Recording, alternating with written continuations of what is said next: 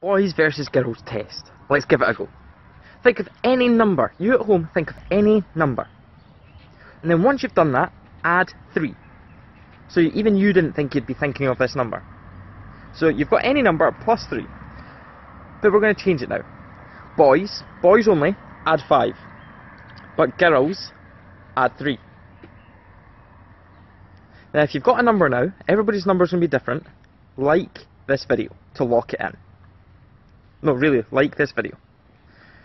Now once you've done that, I'd like you to take, do you know that original number? Any number you could have thought of? Take that off. So you're left with a little number. When you've got this number, I'd like you to double it. I'll just give you a second to do so. Then finally, if you're a boy, take off 7. But if you're a girl, take off 3. So everybody's got their own unique number.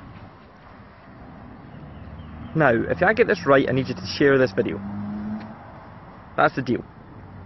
If you're thinking of the number 9, you better be sharing this video.